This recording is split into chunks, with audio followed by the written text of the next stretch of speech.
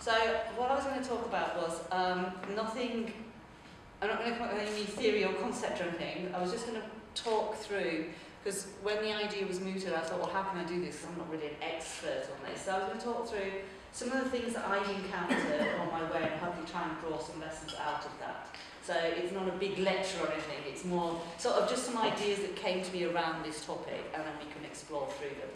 And one of the first ones when we were looking at this idea of evidence and advocacy and the role of academia cast my mind back to my very first encounter with producing research and how it might be used in terms of advocacy and as evidence. And it was actually my PhD research. I did my PhD in Honduras, and I contested the suggestion that female-headed households are the poorest of the poor. Went back home, got my PhD, got my publications, got the title doctor, all lovely. About 2 years later, I was back out there and returning from Honduras, informing what the government had done with my research. The government had said, well, if female-headed households aren't the poorest of the poor, we don't have to support female-headed households. Which was not my argument. My argument was, you need to look at what's going on inside male-headed households around poverty inside the household. So I think one of the key issues for me, for us as researchers is, once research exists, is published, how it's used is out of our control. So in essence, we've got to be very careful what we actually put out into the public domain and how we do that if we don't want that co-opted. And what was interesting about that study is, policymakers don't usually go in for small-scale studies. And it was PhD research, it was a small study. So what it also highlighted is how what is counted as evidence is of course a political issue. And it was counted as evidence then, even though at another stage it would have been called anecdotal. It was evidence when it meant the government could actually justify something. So it's also around, I'm going to talk a little bit around the evidence. And I thought I'd start also with talking about two issues that are big at the minute within the UK around how we produce evidence. And one is big data and how we use big data, and particularly with the SDGs. But one is also the evidence synthesis review. And I don't know if they're hot here in Chile, but they're certainly something that many of the European governments are very, very keen on. And I had an experience of one. And so I thought I'd just start there and sort of work through.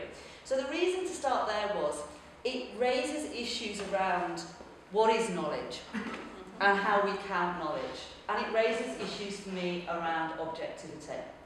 Because the evidence synthesis review, and you can see here, how they describe it is very much around having this protocol and use of a standardised hierarchy of evidence that ranks evidence according to reliability and verifiability. Can't say that in English, I'm glad I'm not saying it in Spanish. I'm in huge amounts of trouble. So what I find interesting about the evidence synthesis reviews is it's something that's really, policy makers are very, very keen on them. They began, for those who aren't so sure of what they are, they began around in medical practice.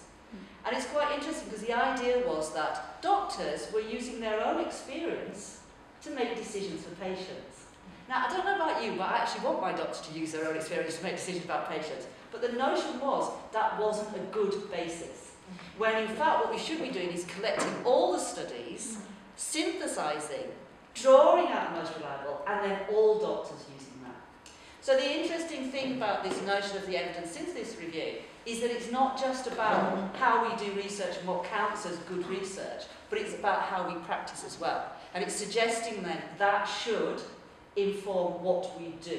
So it's a big change from how doctors operate to this synthesis of evidence which then all should use. And why it's interesting as well is it's moved on. So the UK, DFID is the Department for International Development in the United Kingdom, and they are very keen on it. They have financed, if you're looking for some funding from DFID, put in an idea for an evidence synthesis review, because they love them, and they financed a large number of them. And what they're saying is here, it makes it easier for policymakers and practitioners to develop evidence-informed policy, and it increases the value for money of policy by basing decisions on a rigorous understanding of what works. So what's interesting about them is A, It's very much linking research with policy by using what's out there, synthesising it, and then that becomes what we do. Evidence-informed policy. But second, notice, it's because it increases value for money. So, as researchers, our question then, are we doing research to improve the value for money for the taxpayers of the UK, and for policymakers to be easier for policymakers to make decisions? Because this is the way that it's really pushing it when we look at that. Now, I would never have done an evidence synthesis in my life had I not been told to. And I actually applied for funding, commission funding, by the Economic Commission, the Economic and Social Research Council, and DFID. And here's another interesting one about large funders at the minute. They're all in the, and again, I'm basing my experience on the UK. So the large funders in the UK are starting to be asked to be able to show what they've actually done. So the SRC DFID had financed 122 awards, millions of pounds. After about 8 years, they decided they'd better have a look and see what information they'd actually produced. So all these big funders now are getting people in to look again at what's going on out of them. So again, we're back to our value for money, are very much driving this. And the idea around this evidence synthesis was to actually look at the gender knowledge that came out of it. So one of the interesting things about it, other than I would say it's a lot of work. If anyone says to an evidence synthesis, just say no. Particularly SRC DFID, say no. Because out of 122 awards, about 100 of them had produced publications, and a lot of them have produced 3 to 8 publications. And we read every single one of them, looking for gender. And you would invariably find it in publication number 8, in one paragraph. And you just spend a day of your life getting it. So there's a lot of work in them, and but then they're supposed to be objective. But of course, what counts as gender research for me may not count as gender research for other people. But what was interesting here is what we were looking at as well was not what they asked us to look at, was not just what the studies have found out, not just the how, but the why. And I think, again, when we're looking at research, for me, it's really important to bear in mind, keep in mind that why are we doing it? Not just the what and the how, but the why. But also the which. And when you looked at what they funded, there was huge gender, because I'm a gender person, can't talk gender, huge gendered silences. Sexual reproductive rights weren't there, violence was in there, but not as human rights, abortion was certainly not there, FGM was not there. Huge silences in what will and will not be funded. And I'm sure everyone who goes for funded research knows that there's certain things that we know are going to get funded, and there's certain things that we know is more tricky to get funded. And the silences were clear in this study. But also there were silences in terms of who got funded. And key gendered academics were not those that had been funded. And Global South people were in as partners, particularly NGOs, not universities. And that's very much, when you look at the way that the programmes are being set up in the UK at the minute, it is encouraging people to look for NGOs as partners. Yep. Not to have. I review for the ESRC a lot, and I score low on all those who do not name people from universities outside the UK as equal partners. Those that put them in as partners rather than co-Is. And but it's a real push in the UK. Now, Chile, I think, has gone off the ODA list. I think you're about to migrate off, so you won't have people from the SRC coming to you anymore, because you're off the list.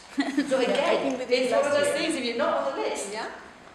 I thought you were migrating next year. Last year, yeah.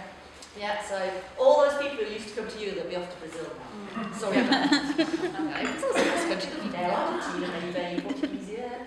So all that sort of thing, and it's really interesting to think how that knocks on, what's going on in the UK knocks on to other parts of the world in a massive way in that sense. So what we came out with was this typology of exclusion and inclusion. I might say ESRC did not ask us to come out with this, but this is what we came out with. And there was a little bit of battle over it towards the end, but such is life with commissioned research. One of the issues with commissioned research is, of course, if the commissioner doesn't like it, what do you do? And how much are you actually prepared to tone down what they ask you to say? With this, we were asked to change the order in which we presented the typology, to try and make the best one, put the best one at the top, rather than at the bottom. So that sort of thing kicks in again. So as researchers, We want that commission research because we want to influence organisations, but then those organisations can come back on us around how we do that. And the typology here is quite interesting because out of these 120, I was looking at gender, but you could look at it in various different issues, is how we actually do it. And we can see that 2% were gender neutral, 28% were gender blind, so even though it could have been gender, they didn't talk about gender at all. But my favourite ones were the non-gendered.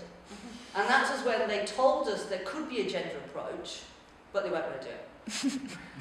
And I think that's important to bear in mind now as well, because again, a lot of the big funders, they explicitly ask for gender. And so the change in how the calls went out changed how people reacted to that. So when they were told just to consider gender, they went, considered it? Nah, not doing it. And moving through, we get much more of an explicit gender focus in the more latter awards because they had to.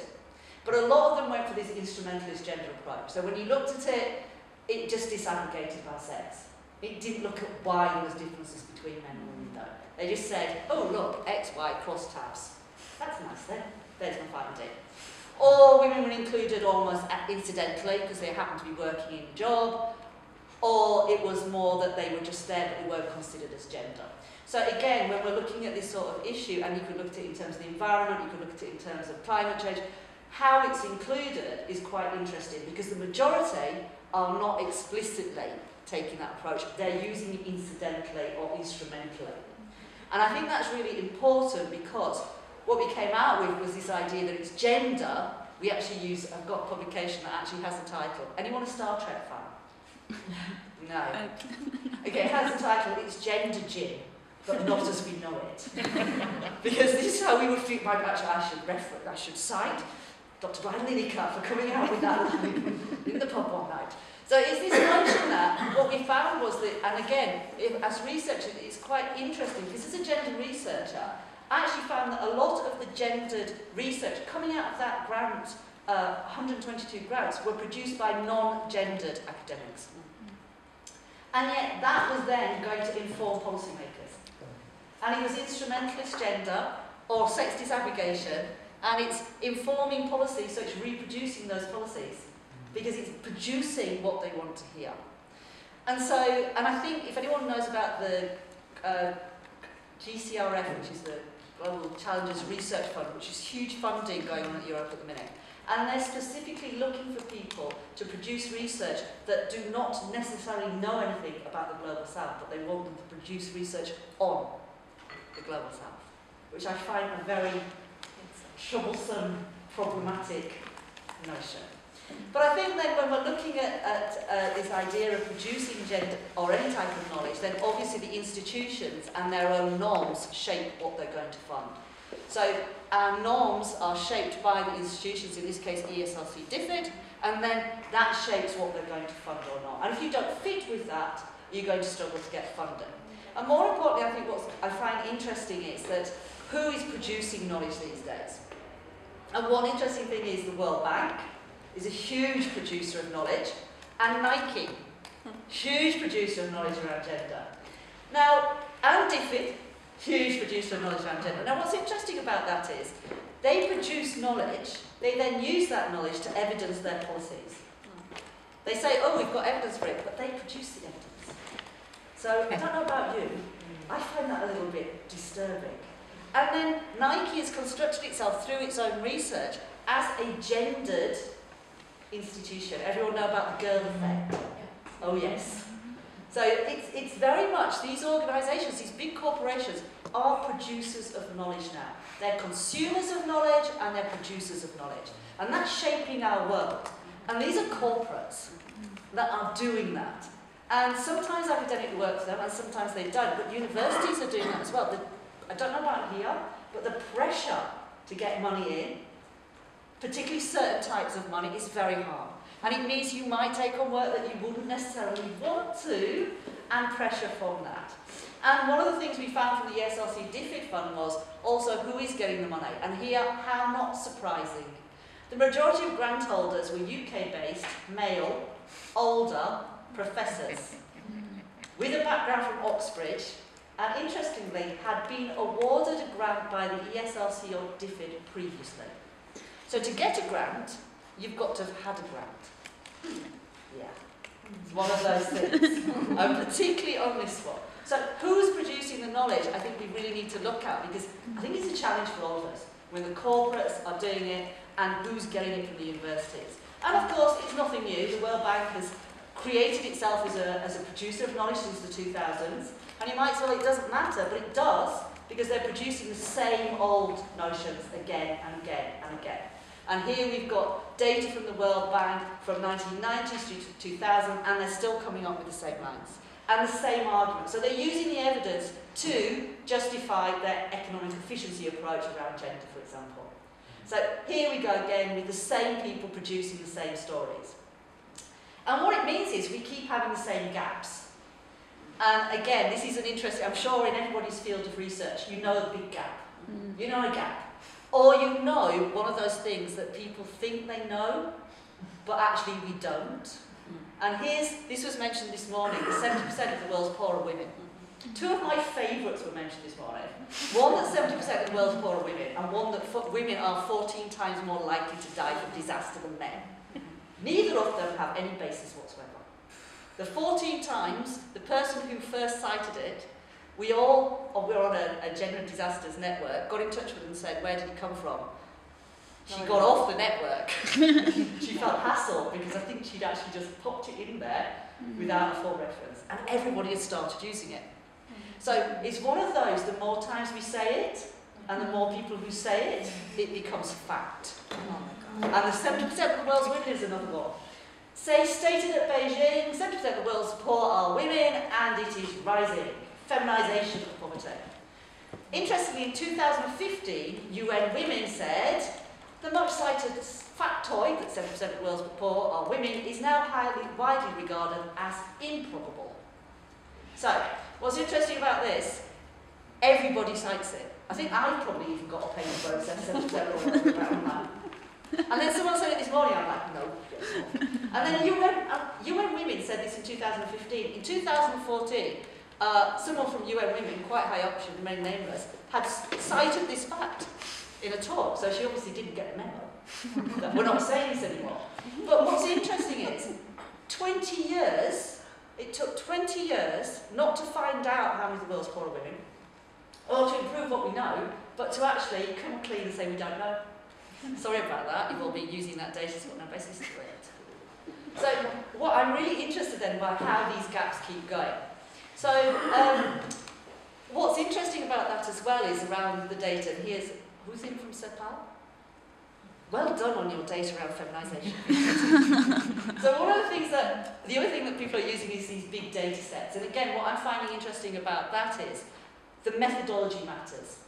So on these big data sets, one of the publications we've got recently was looking at the big data sets around this feminisation of poverty issue. Because UN Women has come out, actually that factoid's wrong was in footnote. And so they were obviously not really wanting to say it, but my co-writer Sylvia Chang found it in the footnote. And she said, let's go find the data. So we got myself, Brian and her looking at it, and this is ECLAC's looking at the data, and they said there's a re-feminisation. But there is, of course, Sloan in Brazil said there's a non and there's a de-feminisation. They're looking at the same data sets. They're looking at slightly different years and slightly different methodologies. So who do we believe? Chile? Chile, of course we believe Chile. Not where we're sitting. And policymakers like it because it says re-feminisation. So their policies are reinforced by this. This says no. Now, what we did also was take the two data sets and we applied the methodology from one to the data for the other to see what would happen. No agreement anyway, really. Just all over this. But what it really brought home was these big data sets, the methodology matters, and how we use them makes a whole difference. Yet, we are basing policy on this data. And what we're really then doing is basing policy on what we don't know. Now, one of the questions is, why don't we know more? And I love this quote from the World Bank. I've got circa 2000 because I've been using it for so long, and I don't know how I'm that out 14 times more. That's me. I can't remember where it came from. But I think it's great. If the right questions are asked, conventional poverty research tools can provide most of the gender-related answers. No. No, they can't. So this sort of notion is quite inherent though. It's easier to say female-headed households are the poorest, so we'll target them. So do we want data that suggests that's not the case? Because then we'd have to change our policy. So we know that policies are often made on assumptions, but then they put into place very real consequences for the people involved, the men and women involved. Through those policies, we bring into being lived realities. And here we've got women being targeted, not because they're the poorest, that's the argument we're using, but because they're good with money, because they use resources efficiently, because they all go to the children, and because, as I said this morning, my lovely research, lots of research from Latin America shows that men, you tend to drink and gamble and smoke away the money, rather than passing it on to other people in your household. So if I'm a policymaker with scarce resources, who am I going to target my resources at? Not you, sorry. I'm going to go for the dutiful good women. But of course then, the question is, a lot of focus is on irresponsible men, but as researchers, don't we have to turn that round and say, isn't it a problem that women are being quite so responsible, altruistic, not using the money on themselves? So again, asking difficult questions around that. So on this one, the idea then is here that out of all this non-research comes this targeting of women with resources. And for me, that is not doing gender, that's just targeting women for efficiency reasons. But if we're looking at doing gender and coming to the SDGs, then obviously very key here is sexual reproductive health and rights and violence against women and girls. And what was very interesting about the SDGs, the Sustainable Development Goals, is the shift in the gender discourse from the MDGs to the SDGs. Because the MDGs were critiqued for not being gendered enough. The SDGs are critiqued for being too gendered. I mean, you know, we're going to end all discrimination against all women in all its forms everywhere by 2030. We're going to end all violence in all its forms by... Can we even imagine that? How many years have we got till 2030? It's about 11 years? Okay, young people, you can project another 11 years. I don't want to go there thinking about it. I'd say, it's like, oh, we'll be old by then. But it's impossible to think how we're going to actually achieve those. So over-ambitious is the SDGs. So how can we actually measure that? We don't even know how many of the world's poor are women. So how can we actually measure how we're going to end violence against women? Because we can't even measure violence. So I was involved in the SDSN, Sustainable Development Solutions Network. And when we were looking at the indicators, we wanted things like perceptions of safety for walking in the street. No, too difficult. You can only have things like number of cases reported to the police. And we know that's problematic, because if you have a big push, they can go up, and that doesn't mean anything. Or number of cases that are progressed through, or number of cases. So it's that sort of thing. We're still bound by the indicators in terms of how we're actually going to show that we've done everything. And what was interesting about here as well was, and I'm going to quick side here, I'm going off on a little bit of a tangent on this one. So during this I was involved also, that's me at the back by the way, with the sign that says NGO. This is for a teaching slide, that's why my students find it funny, you know, when I'm sitting talking, so in front of the Netherlands. And this is when, one way when we're talking about advocacy, is of course this was for the Sendai framework, which I'm sure you all know what the Sendai framework is. No, of course not. This is the International Framework for Disaster Risk Reduction. It used to be called, the old one was Higher Framework for Action, HFA. And if you Googled HFA, if you Googled MDGs, you got Millennium Development Goals. If you Googled HFA, which was the equivalent of the MDGs, you got Halal Farming Association. That's how well known the disaster risk reduction framework was. But I was involved in that, and what's interesting around that is, if you move from being a researcher to try and actually go and physically lobby, I don't know how many people have done it. It's like banging your head against a brick wall.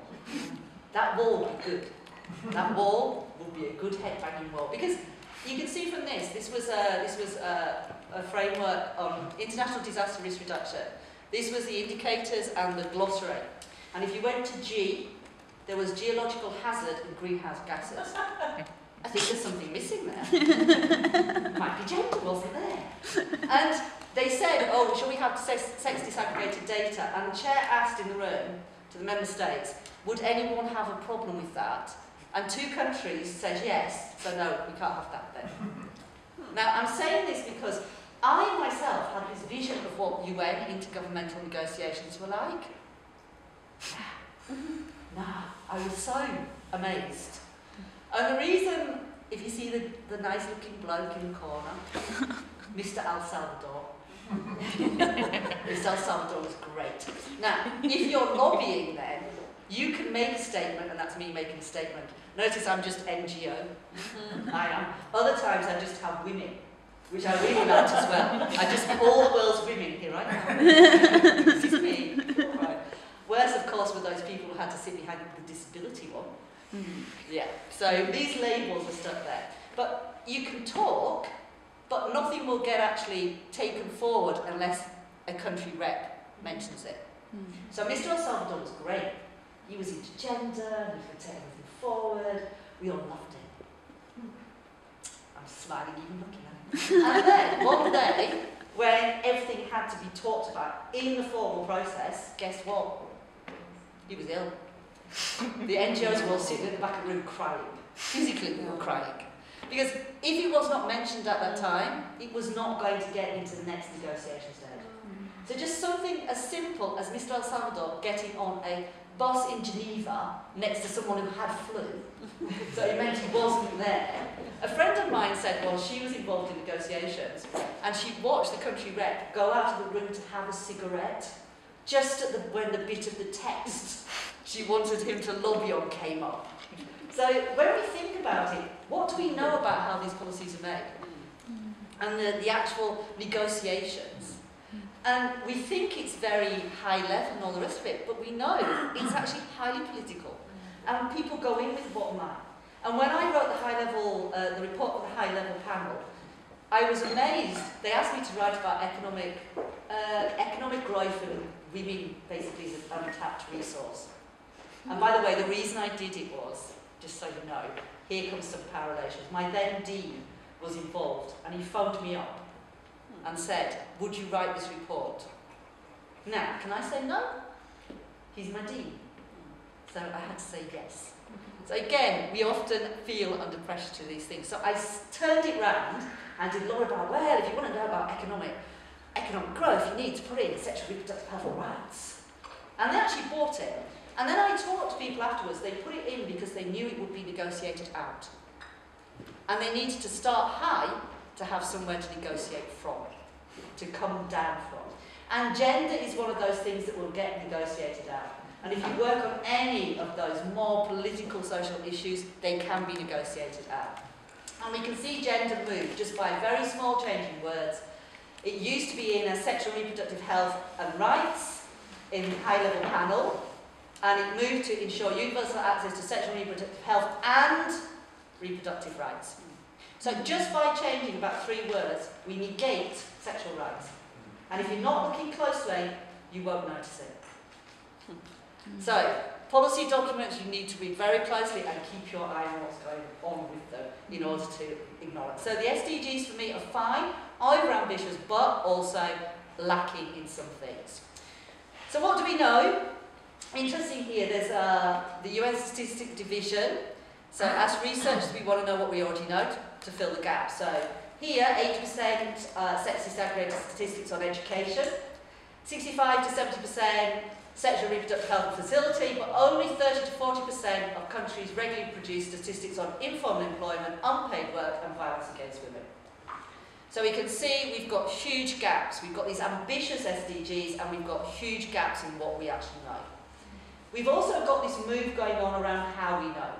And these move to the individual level, individual deprivation measures. And it's the Australians that are leading on this very much. And why? The Australian government is financing it. So we've got a big push going there, some really interesting research coming out. And these are trying to change the methodology. Because the others are using the standard methodology and trying to get gender lessons out of them. Can we take data that is not gendered and try and make it gendered? No. Because then we make assumptions about what the meaning is. And then we have to make assumptions that may not be wrong. So it's a need to look at a different way of doing it. But the questionnaire for the IDN is like, I was asked to comment on it by Janet and Sharon, and it was like, I think it was 30 or 40 pages long. And so you can imagine the cost of doing that to make it representative of a country. It's a big issue. So they're actually doing it at the minute, and they're moving on with that.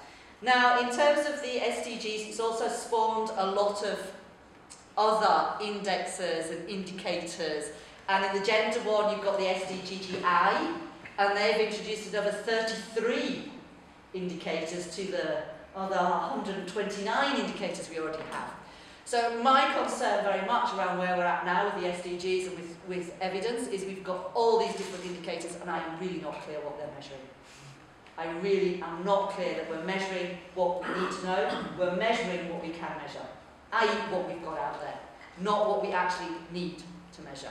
And that is something that I think as researchers we need to be working on and advocating around.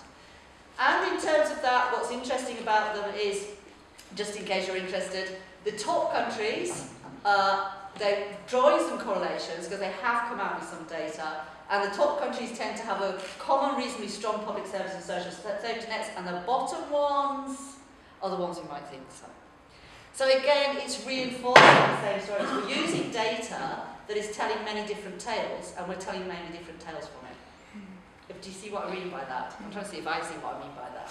So if we're using data around income, the high-income countries, if that's part of the indicators around gender equality, it's going to automatically push those that are high in the income into the high in gender, and those that are low in that into the low.